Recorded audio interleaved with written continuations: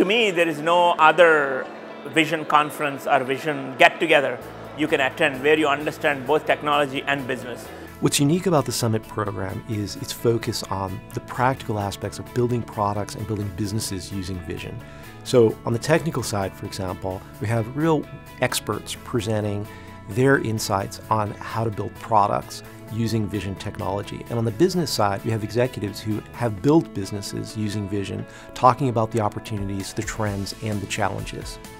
It's the one conference that I really look forward to because it's always like right in the wheelhouse of what I'm thinking about. And then as we've grown into new products, it's like the Alliance is thinking about the exact same thing. So the people I meet at these conferences are all trying to solve the same problems I'm trying to solve. I'm particularly here this time for the demos, even more so, because I'm looking for certain technologies. I'm doing things in robotics and I'm looking for certain things. Who's doing what, who's got what. The Summit, there's going to be some really exciting new content about efficient implementation of deep learning to enable product developers to get the power of deep learning implemented in cost-constrained, power-constrained systems. We're also going to have significant new content on 3D techniques and on trade-offs among different types of 3D sensing, whether it's time of flight, structured light, stereoscopic vision, or otherwise. Well, for the most recent summit, I would say the most valuable information, or the most valuable aspect of the summit was the information about how deep learning is really making strides in the embedded world and seeing what technologies are coming. So I'm looking forward to this next summit to find out how much closer those technologies are to being reality.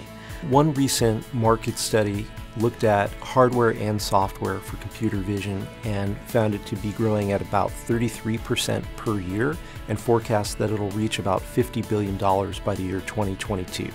I've seen in the past year over $2 billion in acquisitions of companies making vision hardware and software, and over $200 million in venture investments in startups making vision hardware and software. Why am I at a computer vision conference?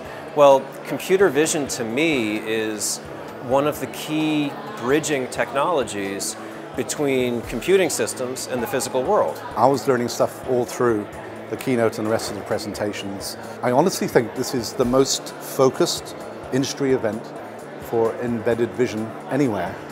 I mean, you can go on the web, you can go through contacts and so on, but you can come to this one show and meet just about everybody you need to meet if you're trying to do something in the world of vision.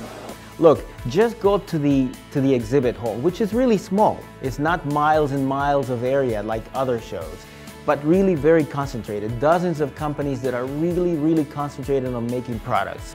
And clearly we're meeting a need that these folks have, because when we look at the surveys that the attendees fill out, 98% of them say they would recommend the event to a colleague. Leaving more motivated. I can't wait to go back to work to figure out, okay, I just saw this awesome demo from company X. You know, what can I do and what can my company do to match that? So I'm excited. I hope you'll join me and more than 1,000 other engineers, business leaders, developers, and entrepreneurs. See you in Santa Clara.